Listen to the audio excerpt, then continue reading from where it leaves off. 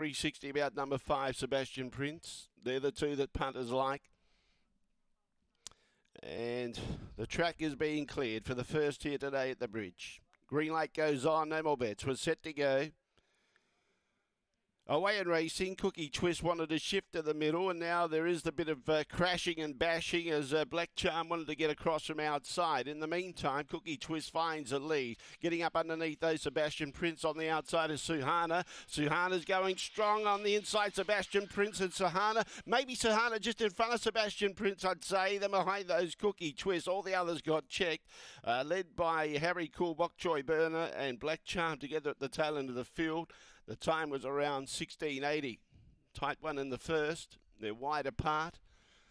Suhana, well drawn out wide, kept to the outside fence. Cookie Twist got to the middle.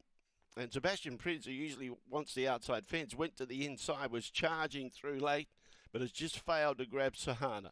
7, 5, 1 and 4. 7, 5, 1, 4. 16.82 was the time.